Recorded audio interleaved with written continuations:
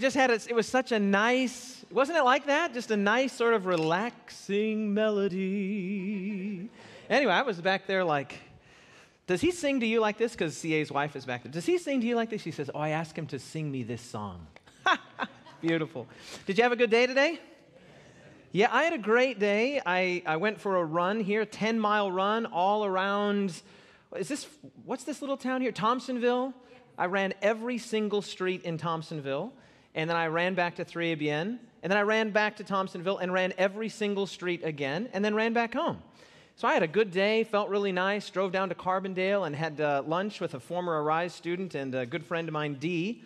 And the day was just going absolutely stellar until I got back here, and 15 seconds from where I'm sleeping, I hit a deer. Right here on campus. And the moment I hit it, I thought, oh no. This is the Lord rebuking me for telling the world that my wife got a speeding ticket the other night. And so the moment I hit it, I thought, oh no, I've killed this beautiful animal. Just as the Sabbath was coming and it was rolling down the middle of the road. I wasn't going too fast, sort of 25, but if you hit me with a car going 25, it's not going to be pretty. So I was like, oh no, I hurt this deer. So I pulled off the road. It's raining right now, as you know, but for those that are viewing, don't know that. So I pull off the road here. Is that a good idea or a bad idea in Southern Illinois to pull off the road? That was a bad idea because I just went, brrr. But the bad news is I got the car stuck, and I want to thank Don for getting me out. But the good news is that I went looking for the deer, and he was gone. So he either just had a little tumble and ran away, or the Lord resurrected him. But either way, it was not the way I wanted to begin the Sabbath. But now that I'm here with you, I'm very happy to be here. And so without further ado, I'm just going to have a quick prayer here, and we're going to continue through our study of the unknown God. And we're going through methodically. Are we going through a little slowly? Somebody said to me just the other day, they said, David Asscherick is getting old because he's slowing down. Now, I take a little offense at that, I have to tell you. That doesn't sit with me. So we might go like on hyperdrive tonight just to prove that I'm kidding. Let's pray together. Father in heaven, what a privilege it is to be here this evening, and the precious Sabbath hours are upon us. And Father, as CA has sung, it's so true. We want to tell the world that we are Christians, followers of the Christ. And Father, we're seeking to understand better who you are and who Christ is, and particularly in the context of this series, who the Spirit is.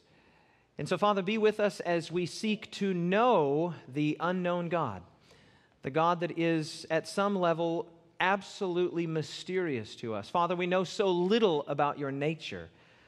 We know a great deal about your character, but your nature is necessarily and inherently mysterious to us. So, Father, help us to recognize the limits of human intellect, the limits of human language, but let us come to Scripture and let us claim that Bible promise that the things that are revealed are for us and our children, but the things that are not revealed are for you. They're secrets to us. And so, Father, tonight we don't want to guess, we don't want to conjecture, we don't want to imagine, we just want to stand on a plain, thus saith the Lord. So help us to do that this evening. As we open Scripture, we would ask that you would come and open our hearts. In Jesus' name, let everyone say, amen. Well, our final passage that we looked at last night was John chapter 8, verse 58, where Jesus made this audacious claim when he was in the sort of discussion/argument with the religious leaders of his day, and he said, your father Abraham rejoiced to see my day, and he was glad when he saw my day. And of course, the religious leaders of Jesus' day responded by saying, how could you have seen Abraham's day? You're not even 50 years old. And Jesus responded with these words, absolutely stupendous words. He said, before Abraham was, and then what did he say? I am. Before Abraham was, I am. And this is an unambiguous reference to the very name of God in the Old Testament. When Moses was standing there at the burning bush, and Moses was told by God to go tell Pharaoh to let my people go, Moses protested and said, who shall I say sent me? And he said, I am what?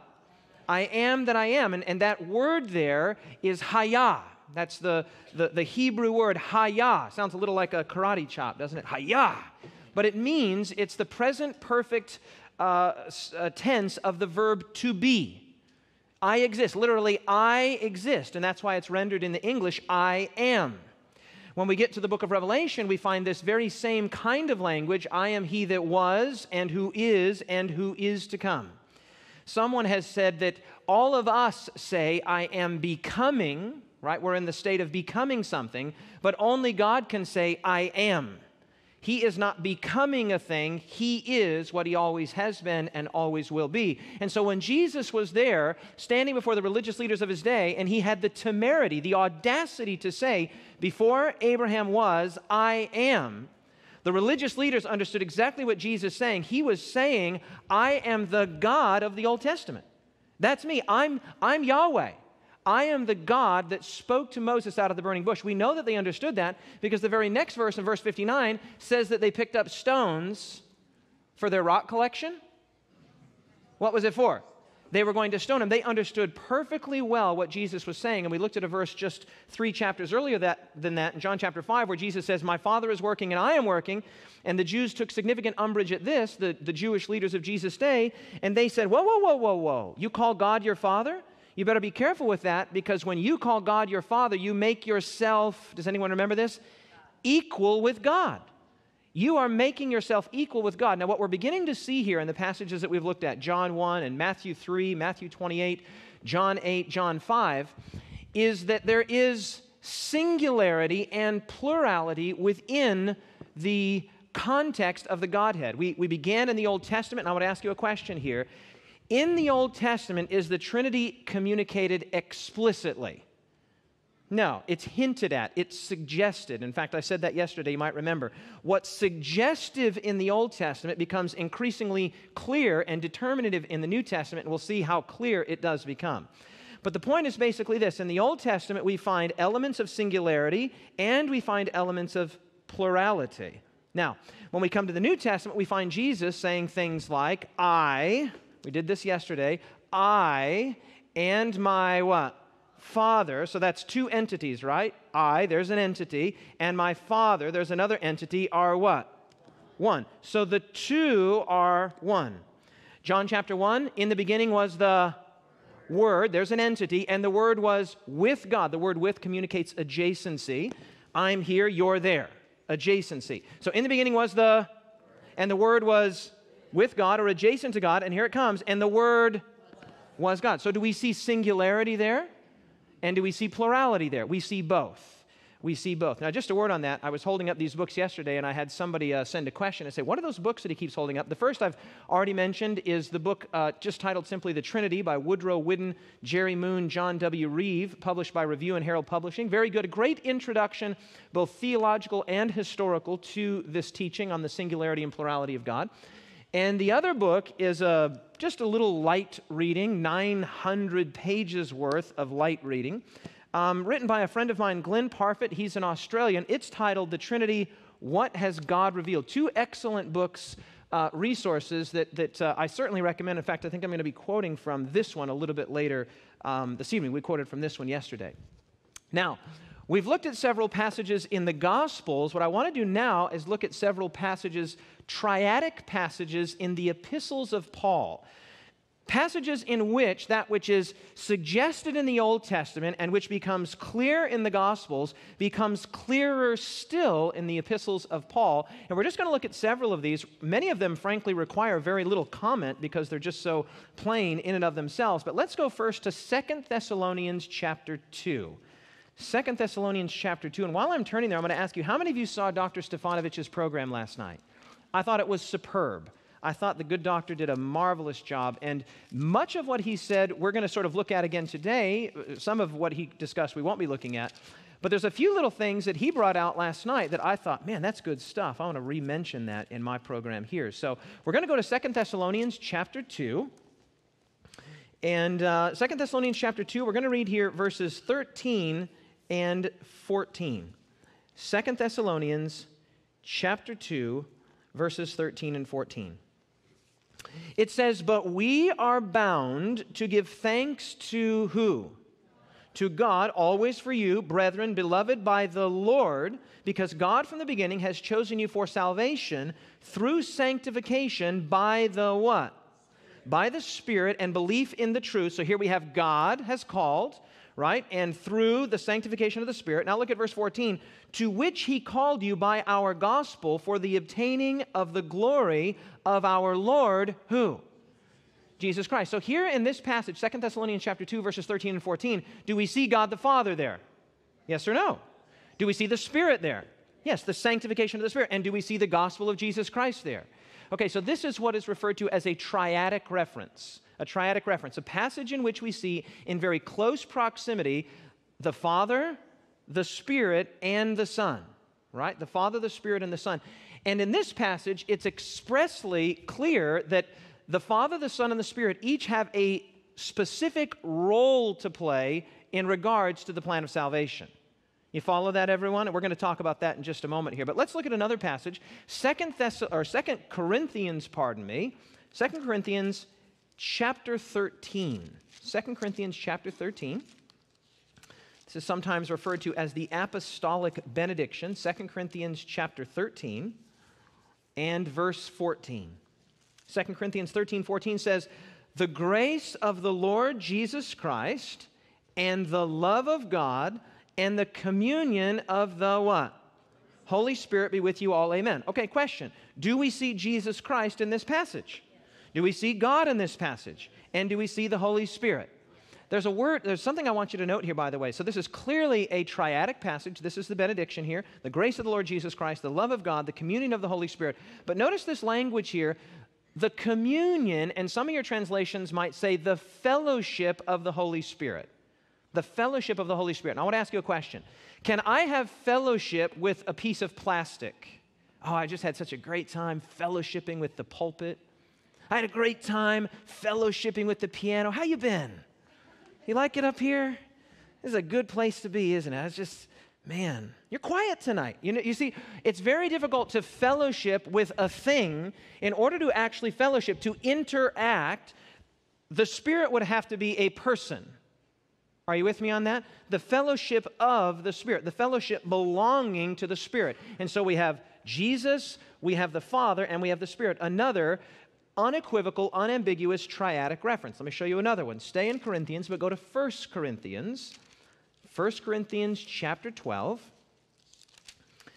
1 Corinthians chapter 12, and we're going to note here verses 4 to 6. 1 Corinthians chapter 12, beginning in verse 4. Speaking of the spiritual gifts, this is one of the three lists of spiritual gifts found in Scripture, the other in Ephesians 4 and Romans 12, of course. Here it says in 1 Corinthians chapter 12 and verse 4, there are diversities of gifts, but the same what? Spirit. There are differences of ministries, but the same Lord. And there are diversities of activities, but it is the same. Okay, do you see the triadic reference there? Verse 4, the same Spirit. Verse 5, the same Lord. Verse 6, the same God. This is a passage that to me is very suggestive of the passage that we saw in Numbers chapter 6, where it says, the Lord bless you and keep you. The Lord make his face to shine upon you. The Lord be gracious unto you, etc. We see these sort of triadic elements in the Old Testament. We're seeing them here in the New Testament. They're more suggestive in the Old Testament, more explicit in the New Testament. But in Isaiah chapter 6, when Isaiah goes into the temple, what are the angels crying out? What are they crying out? Holy, holy, holy. And so here, in the dispensation of the gifts, Paul says it expressly, there are diversities of gifts, but the same Spirit, there's one. There are differences of ministries, but the same Lord, there's two, the Lord Jesus. And there are diversities of activities, but it is the same God who works all in all. This is a classic parallelism. One Spirit, one Lord, one God. Another unambiguous triadic reference. Does everyone see that? Yes or no? Now, here's a very interesting thing. Well, I'll get to that in just a second. I'm going to come back to that idea of why three, why the significance of three. Come with me now to the book of Hebrews. Stay in the New Testament. In fact, we're going to spend, I think, all of our time tonight in the New Testament. And I remember a conversation that I had with a Jehovah's Witness, probably 5 or 6 years ago. And I want to go on record as saying that some of the most sincere and wonderful people that I have met are Jehovah's Witnesses. In fact, when I meet somebody who says that they're a Jehovah's Witness, I always say, whoa, what a coincidence. I, too, am a witness for Jehovah. And they're like, Like, yeah, I'm a witness for Jehovah. You're a Jehovah's Witness. I'm a witness for Jehovah. It's a great conversation starter. By the way, when I meet my friends, the Mormons, and they say, oh, I'm a Mormon, and I just came through the Salt Lake City airport here, and they're just like streaming out of there. So when I have the opportunity to interact with a Mormon, they say, oh, I'm a Latter-day Saint. I say, oh, coincidence of coincidences, I too am a Latter-day Saint. Aren't you? Absolutely. They're like, really? And then it just gets fun from there, okay? But the point is basically this. I was sitting with a plane, on the plane, not with a plane. There I am fellowshipping with pulpits and pianos again. I was sitting on a plane with my friend, a person that I just met, actually, who was a Jehovah's Witness, and I said, hey, I got a question for you. And he had noticed that I was reading from the Bible, and so we struck up a conversation, and he had told me that he was a Jehovah's Witness, and he began sort of the classic thing, Jesus is, not the God, he is a God. And I said, hey, can I ask you a question? I took him to Hebrews chapter 1. Now, in Hebrews chapter 1, we have here, I'm just going to kind of begin at the beginning, which is a good place to begin, obviously. Verse 1, it says, God who at various times and in various ways spoken times past to the fathers by the prophets, has in these last days spoken to us by who? His Son, whom he has appointed heir of all things, through whom also he made the worlds.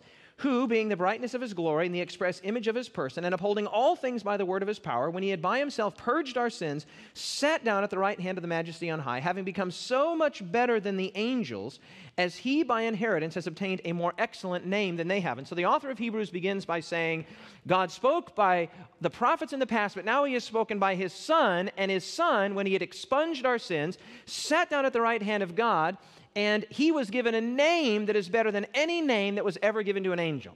By the way, do you know what that name is? The name is Son. The Son, he's called the Son of God. Now check this out in verse 5. For to which of the angels did he, now who is he there? God the Father. Very good. For to which of the angels did he, God the Father, ever say? And this is what I was going through with my friend there on the plane. I said, okay, now who's he? Help me to understand who's he. And he said, well, that's God. I said, okay, we agree. For to which of the angels did he ever say, and then he quotes here from one of the Psalms, you are my son, today I have begotten you. And again, I will be to him a father, and he shall be to me a son. So you see, he's asking a question here, a hypothetical question. To whom did he ever say, you're my son, today I have begotten you? He's trying to show the elevation of Christ over angels.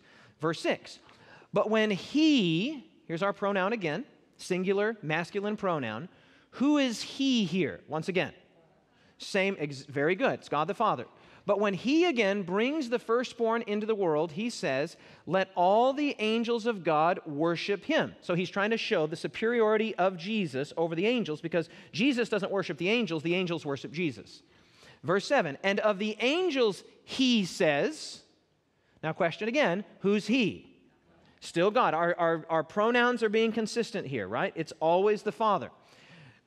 And of the angels, he says, who makes his angels spirits and his ministers a flame of fire. Now look at verse 8. But to the Son, he says, okay, I'm going to ask again, and forgive me for being so consistent with this, but who is he in verse 8? To the Son, he says, God. Watch this. To the Son, God the Father says, quote, your throne, what are the next two words? Your throne, O God, is forever and ever. A scepter of righteousness is the scepter of your kingdom. You have loved righteousness and hated lawlessness. Therefore, God, your God, has anointed you with the oil of gladness more than your companions. Now, this is a very interesting thing. Here you have God the Father calling Jesus, the Son, what's he calling him? God. God in the most emphatic and absolute sense. So here's the question. As I was going through with my friend, I said, okay, who's he? And he says, that's God the Father.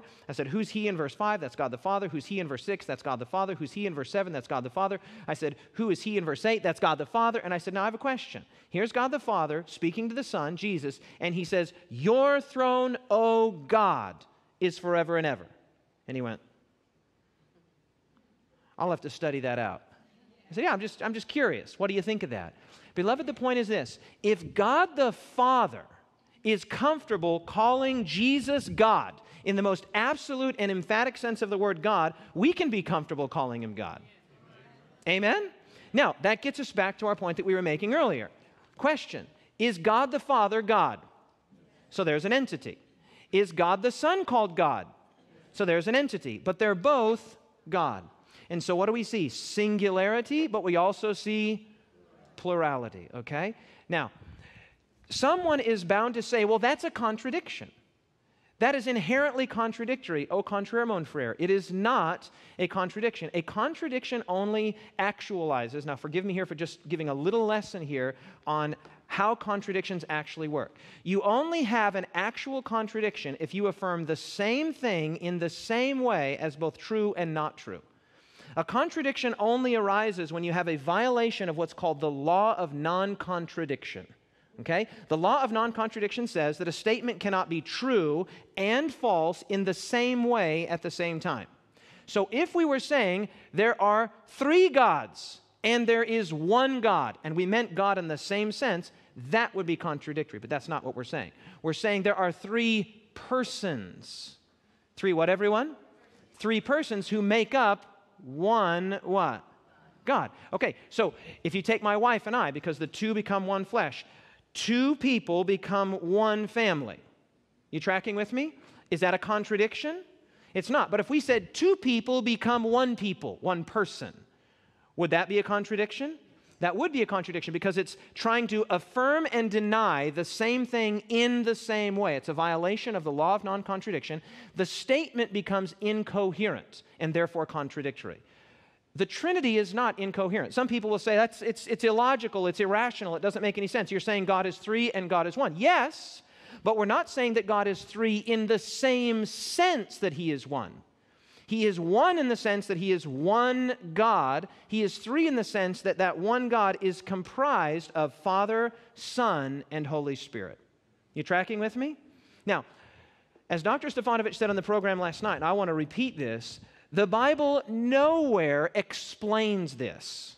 Okay, the Bible is not a systematic theology. In fact, there's just a few books, there's only a few books in all of Scripture that could be considered systematic in a theological sense, one of which, of course, is many of the epistles of Paul, for example, in Romans, etc.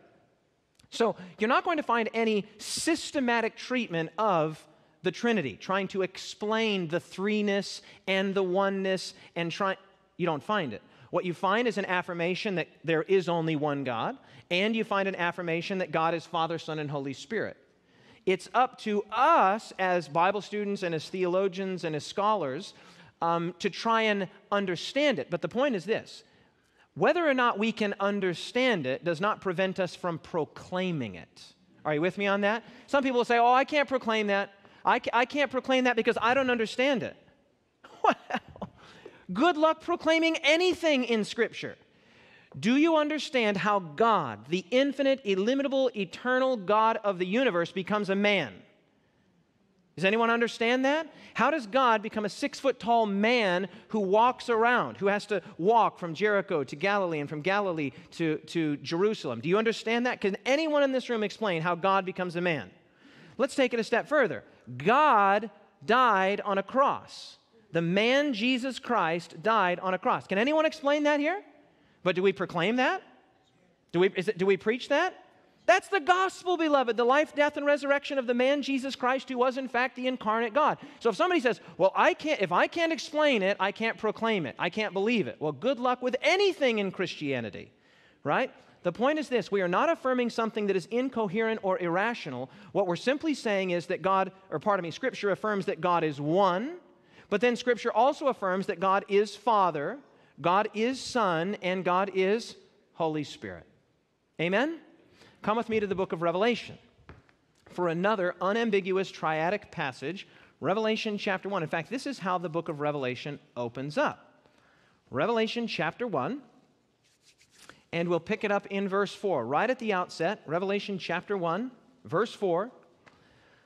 John to the 7 churches which are in Asia, grace to you and peace from... Now this is, most scholars believe, virtually every scholar of Revelation believes, that this next passage here is a New Testament way of saying, I am. Haya, from the Old Testament. Verse 4, John to the 7 churches which are in Asia, grace to you and peace from him who what? Is, and who was, and who is to come. In other words, from the I am. Grace and peace to you from him who is and who was and who is to come, and from the seven spirits who are before his throne. Okay? So here you have God.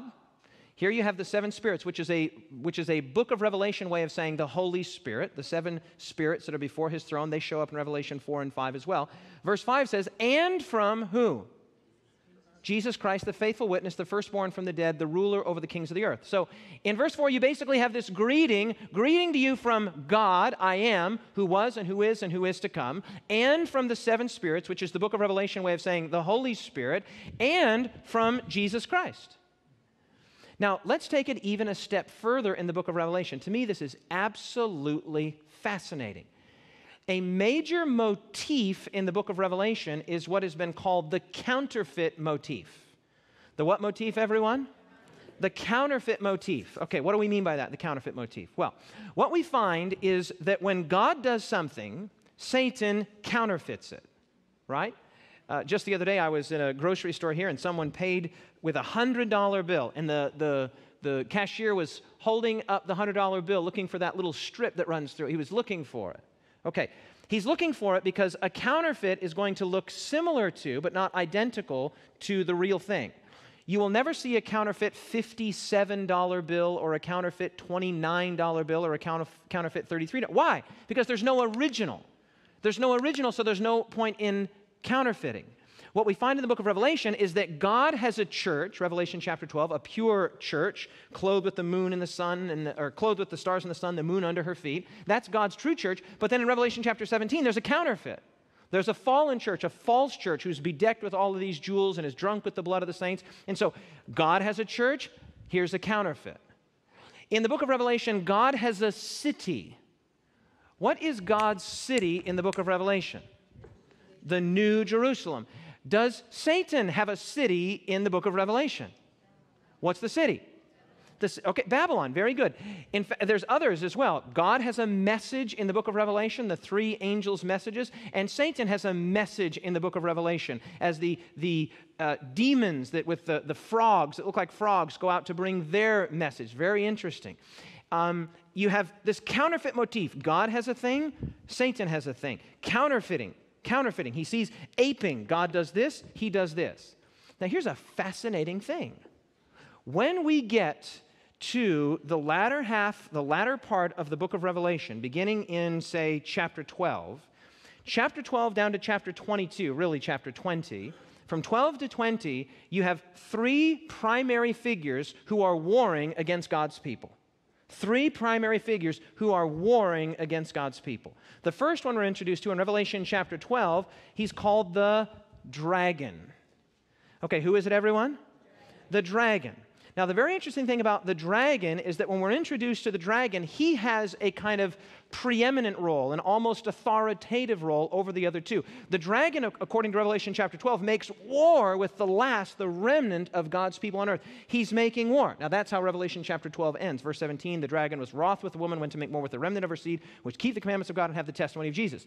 Now, the next chapter, chapter 13, tells us how he's going to make war. What vehicle is he going to use, or vehicles? And two beasts come up in succession in Revelation 13. So don't miss that. Revelation 12, the dragon's going to make war. Revelation 13, this is how.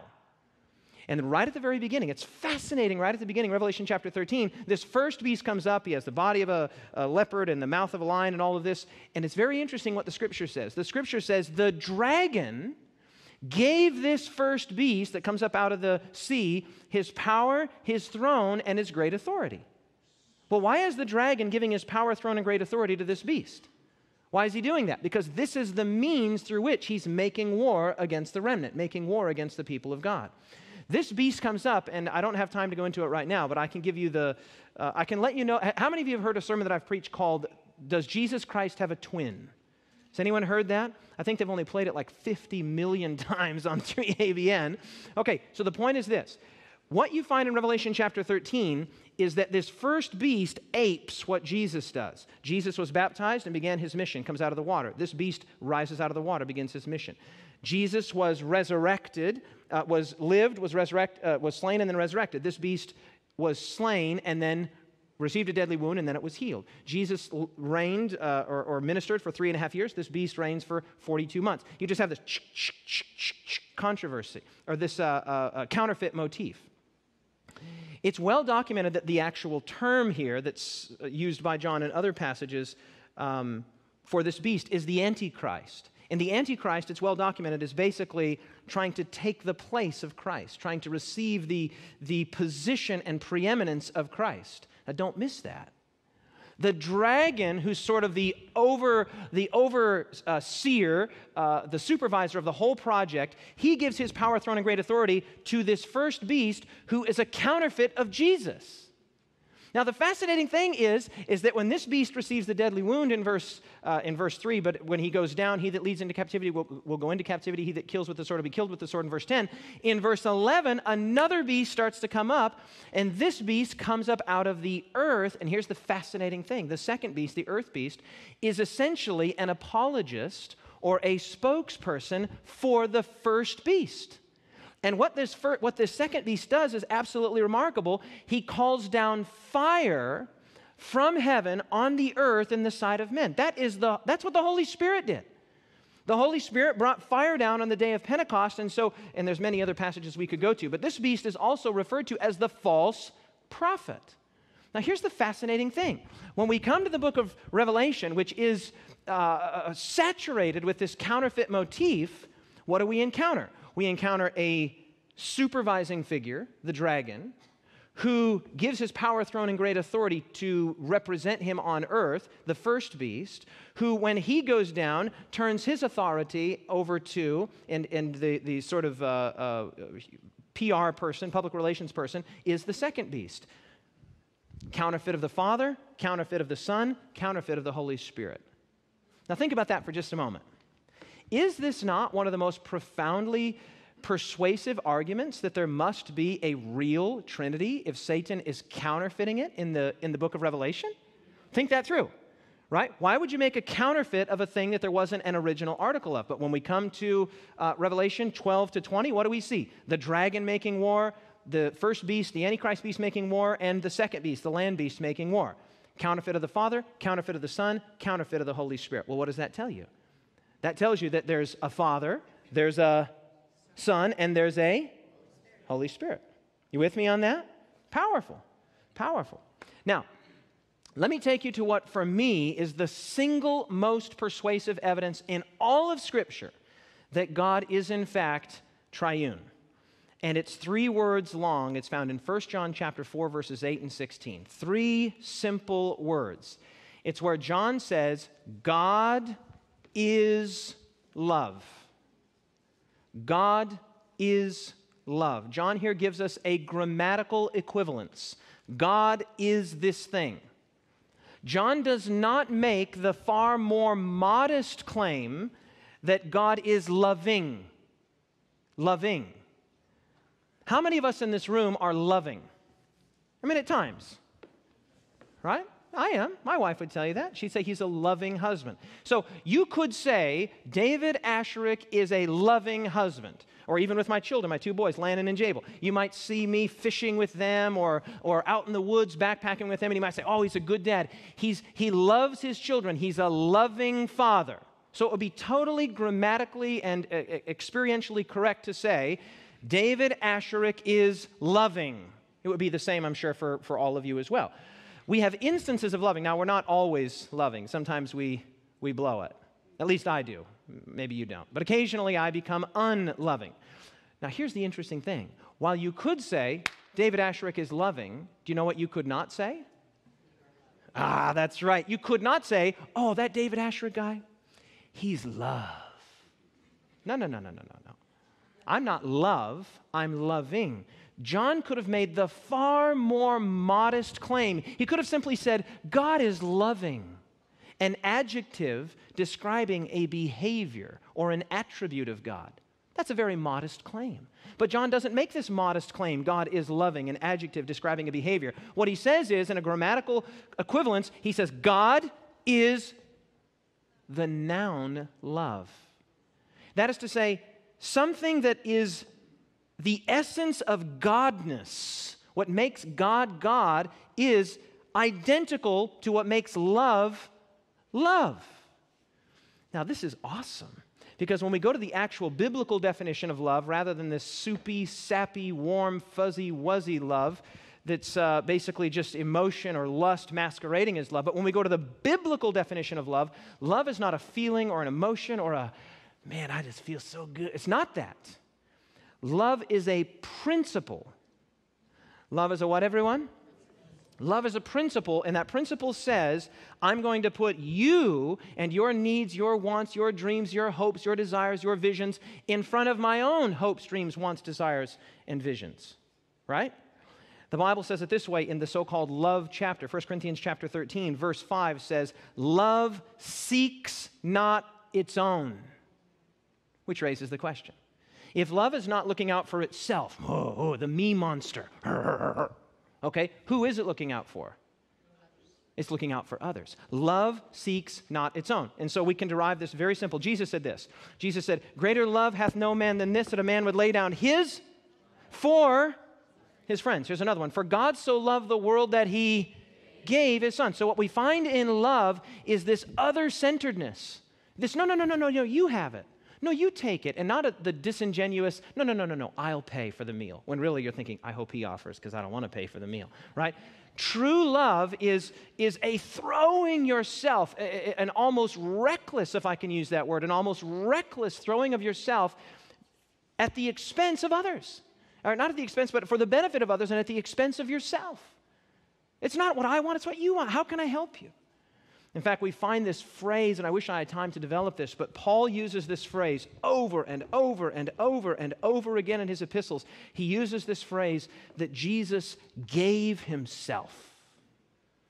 If you study that phrase out in Paul's writings, he gave himself. Husbands, love your wives as Christ also loved the church and gave himself. Be imitators of God as dear children and walk in love as Christ also loved us and gave himself. Ephesians 5:1 and 2, Ephesians 5:25, gave himself. He who loved me, I am crucified with Christ, nevertheless I live, yet not I, but Christ lives in me, and the life which I now live in the flesh, I live by faith in the Son of God who loved me and gave himself for me. For Paul, this phrase, gave himself, is an equivalence to love. So it's not this fuzzy, wuzzy, namby-pamby, air-conditioned, milquetoast, vanilla version of love, that you sing and you forget tomorrow or next year. Love is a principle that says, you are more important to me than I am to me. Jesus gave himself. He gave himself. But here's a fascinating thing.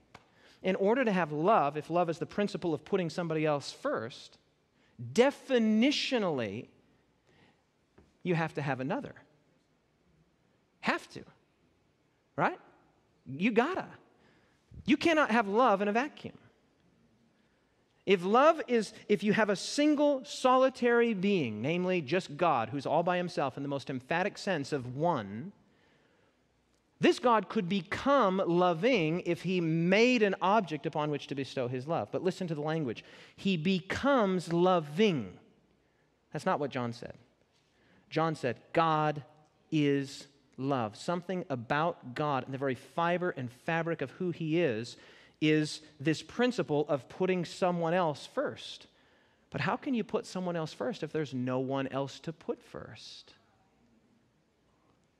Now, I thought this was pretty clever. And I was having this conversation with my friend Ty Gibson, and he said, well, let me take it a step further. I've got this amazing quotation. In fact, I think it's going to be here on the screen so you can read it. It's a little lengthy, but follow this. This is awesome. I hadn't thought of this. To me, what I was saying, I was like, yeah. But then Ty, he took it to the next level. Okay, watch this. 3 is the essential numeric value of love. Where there is only one person, this is our point, love cannot occur. Where there are 2, each is the sole recipient of the other's attention, giving place for self-absorption.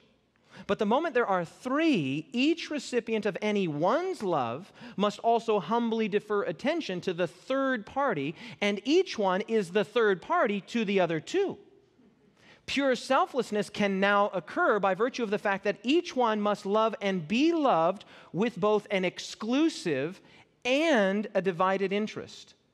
If God's essential identity is traceable to a solitary selfhood, which would be the case if Jesus in any sense had a point of beginning, and if the Holy Spirit does not eternally exist with distinct personhood, then love is not essential to God's nature. Said more simply, if Father, Son, and Holy Spirit are not eternally coexistent, it cannot be said with any coherence that, what's our phrase?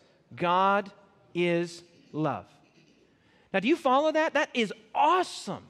What he's basically saying is that if there was just two, you have the potential for a selfish self-absorption. And anyone who has ever seen two young people fall in love, they don't even have to be young. In fact, I had a friend of mine who recently just fell in love with a young lady, or I guess it was about a year ago, and these two were just ridiculous. And listen, I'm all for young people falling in love with other godly young people, but they were just like, oh, oh, oh. And they're just, it's like, I mean, okay, a little bit.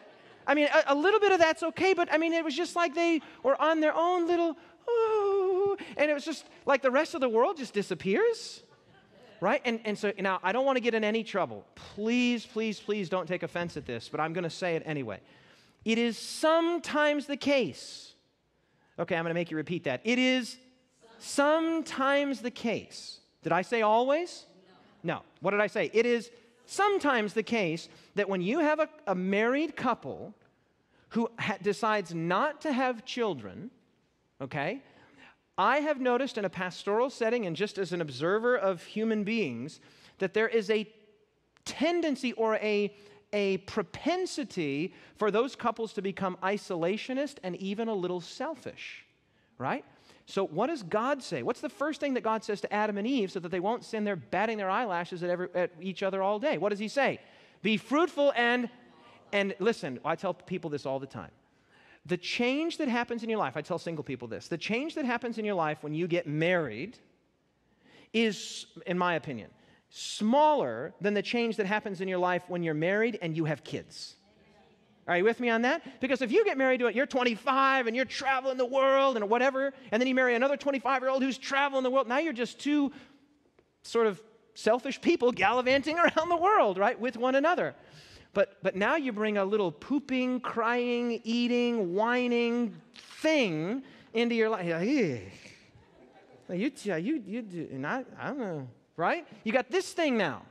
And now what you have is the opportunity, as soon as you have more than two, now you have the opportunity for, if I'm bestowing my love, for example, upon my wife, right? My son, right, in the context, and of course I have more than one, but in a familial setting, now my son has to be comfortable with being on the, not the outs, but with seeing my love lavished upon my wife. And the converse is also true. When I'm lavishing my love upon my son, my wife has to be, and so this is Ty's point when he says that 3 is the essential numeric value of love. Because if you have just 2, you could have just a self-absorption. But you introduce a third party, and then now you really have the potential for someone to feel as though they were left out. But in the triune nature of God, the Father lavishes his love upon the Spirit and the Son lavishes his love upon the Spirit and the Father, and the Spirit lavishes his love upon the Father and the Son. It's absolutely beautiful. And this is, I believe, the point that John was making when he said, not merely that God is loving, but that God is love. Now, one of my very favorite statements to this effect is from an evangelical theologian, former president of the Evangelical Theological Society, a man by the name of Millard Erickson, wrote a book called Making Sense of the Trinity. Now, listen to this language. He says, if reality is fundamentally physical, then the primary force binding it together is electromagnetic. If, however, reality is fundamentally social, then the most powerful constituting force is that which binds persons together, namely love. Now, let me unpack that for you. In the non-theistic or atheistic world, people who don't believe that there is a God, they think that all there is matter and energy. Everything that we see around us, from stages to pulpits to people to speakers, and everything that you see is made up of two constituent elements, matter and energy. That's it. At its most fundamental, rock bottom level, reality is about matter and energy. And so Millard Erickson's point is a fascinating one. He says if you're an atheist, if you're a non-theist, then if the most fundamental truth about reality is that at the basic level we are made up of matter, then the most powerful constituting force in the universe is electromagnetism. That's what keeps things together, right? Some things come together like that, some things come together like this, some things come together like this. He says, but if reality at its most basic fundamental level is not matter, but social, Father, Son, and Holy Spirit, the most basic truth, the most basic fundamental reality about the universe is that there is Father, Son, and Holy Spirit. He says, if reality is fundamentally social, then the most powerful constituting force, the thing which binds us together, is not merely electromagnetism, it's love. And friends, isn't that the world we live in? I mean, isn't that the world we live in? I mean, how many movies is Hollywood producing about the glory and the passion and the thrill of electromagnetism? No. I mean, can you imagine? That's not the world we live in. Hollywood makes their money and their bread and butter and the magazines, the various magazines that people buy and the books that people buy and the stories that they read. What are they about? They're about love, they're about relationships, they're about overcoming. Just all of it's about love. We are wired for love. And Millard Erickson's point is a fascinating one, and it's the biblical point. The reason that you're wired for love is that the universe is wired for love. As a fundamental reality, a fundamental extension, God as Father, Son, and Holy Spirit, created all of these wonderful, beautiful, and in our case, sentient beings and said, participate with me in my triune love. Participate with me. Love created. In fact, I'll say something a little philosophical here, but you'll get this. Creation did not make God loving. God's love made creation. You got it? But if I believe that God is just rigidly singular, like my friends the Unitarians believe, right? If I don't believe in the triune nature of God, if I think that God is just one in the most emphatic sense of singularity, this God cannot be love. This is not the God of Scripture.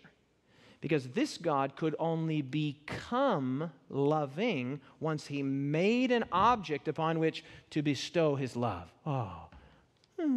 No. What God does is amazing. What God is amazing. He didn't create and then become loving. He created because he was love. The Father, Son, and Holy Spirit, in their eternal counsels, came together and said, this love that we have, this joy that we have, this happiness that we have, this beauty that we have, let's share it. Let's create others who will understand who we are. Let's create others who can participate with us in this beautiful thing. Let's create others. And of course, there was a huge danger. I mean, that's a slippery slope, because the moment that you create beings who are genuinely free, because love requires freedom, right? Then you create a risky universe, necessarily.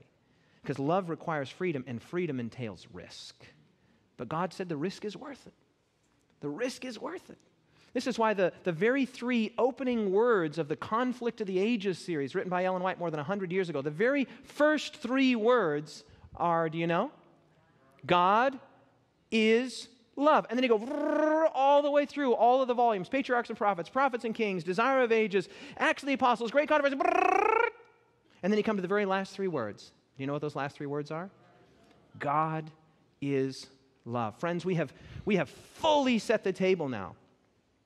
In our final two presentations, we're going to go take a specific look at the person and the divinity of the Spirit. Who is the Spirit? Because if the Spirit is merely a power, I'm going to use him. But if the Spirit is a person, then he's going to use me.